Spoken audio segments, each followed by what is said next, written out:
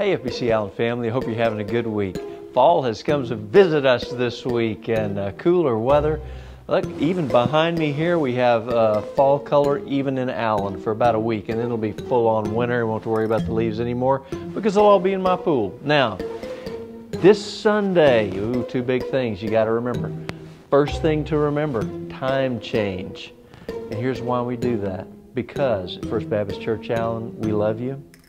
We care about you. We want you to be well rested. And so we have arranged for you to get an extra hour of sleep on Sunday. That's not to make you even that much more late for church. It's to give you more rest so you can be on time for church this Sunday, because we have great things happening. Here's one of those things, Angel Tree. I look forward to that. It's a way for us to minister to our community in a big way. We get to talk to people about Jesus while we're caring for physical needs too. Be a part of Angel Tree. The tree will be set up in the rotunda. Jump in, be generous. Let's bless our community in a wonderful way through Angel Tree. Then, the Sunday sermon. We're looking at Revelation 22, verses 1 through 7. Revelation 22, 1 through 7.